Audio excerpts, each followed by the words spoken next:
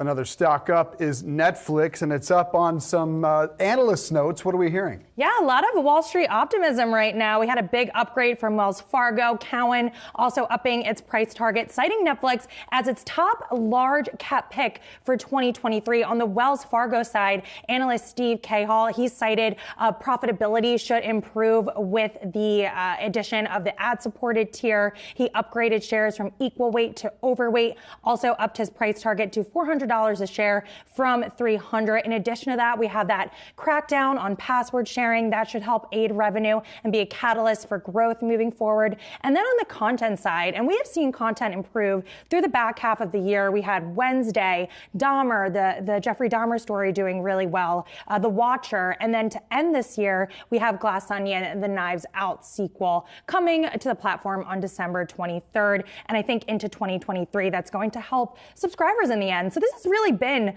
a comeback story. It's kind of crazy to see the share reaction. Over the past 6 months, it's up 65%, even though it's down year to date.